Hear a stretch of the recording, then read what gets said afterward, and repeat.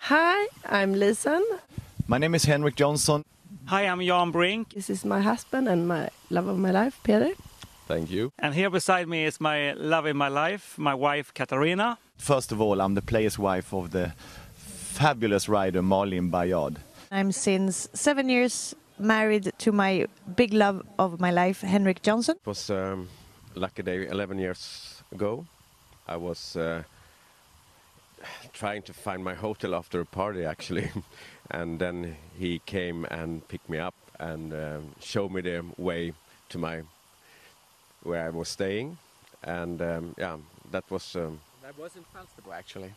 I remember from the night we spoke a lot in Falsterbo at the after ride that you hardly didn't speak about any horses at all. You spoke a lot about art and everything else, and that really amazed me because I was expecting a lot of horses like everybody else, all the other horse people, but you had so much in your head and you had so many ideas and so many thoughts of everything else, and it shocked me in a really positive way. It was so interesting. You had so much to tell and you were so positive and optimistic and out dancing and having fun. Oh, that was so great.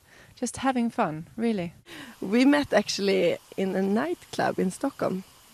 A bit surprising. What happened? Well, I met this dark-haired, beautiful women. And well, ever since that day, it's been interesting life. It was his sparkle in his eyes and a little cheeky laugh he has.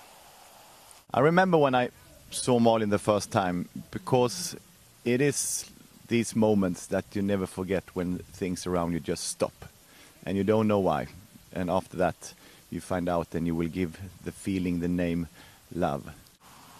It was a little bit like butterflies in the stomach. Our love started actually with us having a lot of fun together. We went out a lot, we went to clubs, we went to parties, and we became best friends at the same time as we fell in love with each other. So we are in one way, very much alike, and in another way, we're not alike. For example, I'm bad at picking up things after me. I put my clothes a little bit here and there, and he's good at picking up, so he picks them up. And I'm good at vacuuming, which he's really bad at. So in the end, I think we're a perfect match.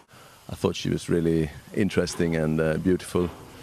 And then it turned out, when I got to know her a bit more, that she was not only a nightclub girl, she was also interested in horses and a lot of other things that I also like. So We don't really want to be apart. It's like, oh, one day apart is it's fantastic. I mean, we work and we live and do everything together, and we still don't get fed up with each other. It's just so relaxed and nice. I remember I was amazed because she's really tall, Katarina, and she was, most of the women who was that tall, they go a little bit like this, but she was really like proud, and it was some kind of, feeling that difficult to explain. But actually, when I was very young and I was sitting at home doing my homework, and my mother had a magazine, a Swedish riding magazine, and there was a picture of Peter painting, and she told me, like, oh, this is a nice boy, he does the same things that you do. He rides and he paints, and I was just, fuck off. Because I was just a teenager, and I thought, but actually that was Peter. good choice. Your mother got good taste. Yeah, you like my mother. Is that important? Yeah, I think so. Every woman turns out to them like their mother later on, so I think it's very important. Love is could be a lot of things, but with a partner is to be loved every day, even if you have a bad day and even if things goes wrong, and you feel that you always have one who loves you, whatever, a little bit. For me, when I'm trying to explain love, it is having the faith and courage to lose yourself in someone else. There is one big problem to get in love in Falsterbo, because most of the time I have to compete also. So you really have to focus, when you're competing and try to think about something else. And that's not that easy if you meet somebody like Katarina, and compete. I think championship or something like that. Then you really learn to take everything away for some moment and focus on the competition. The difference between being in love and to love someone, but I am very lucky. I'm still very much in love with my husband, and of course I love him as much as well. But being in love is this tangy feeling when you look at someone and you feel it everywhere, and you just want to smile, and you just want to be near them. I think when you meet and you fall in love, you got this extreme feeling in your stomach, this butterflies in your stomach, and everything is so positive. And whenever you meet, you don't live together in the beginning, and whenever you meet, you only have time for each other, nothing else, and everything is just such a happy and a nice feeling. Then you start living together, and the falling in love turns into real love. That means when you find out that it's not only butterflies, and not only when you're not only together when you got time for each other, you're also together living together, and sometimes you don't have time for each other, but still you got this strong feeling of love, and you find out that what's important is actually to bring out the best sides of each other. That's when you're really loving each other in a really positive way. And you can never get more back than you are ready to give away. For me, it's also important to have one really, you want to go home, you want to be with that partner as much as possible. And I'm traveling a lot, and I'm trying really to be at home as much as possible. But actually I haven't had one day I have think I don't want him anymore. Both Lisa and I have the same interest, and I think that's really important to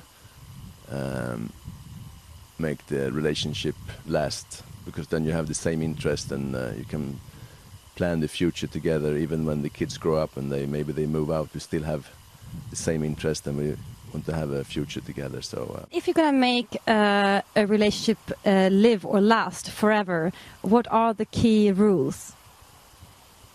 Well, I guess it's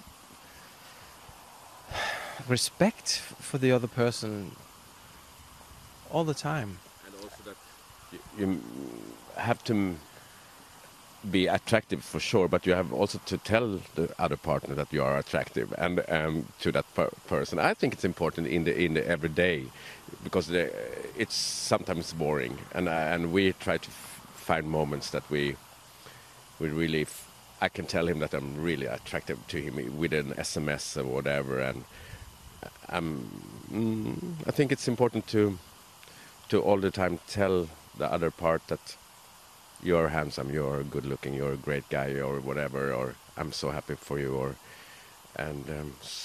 so you work on it.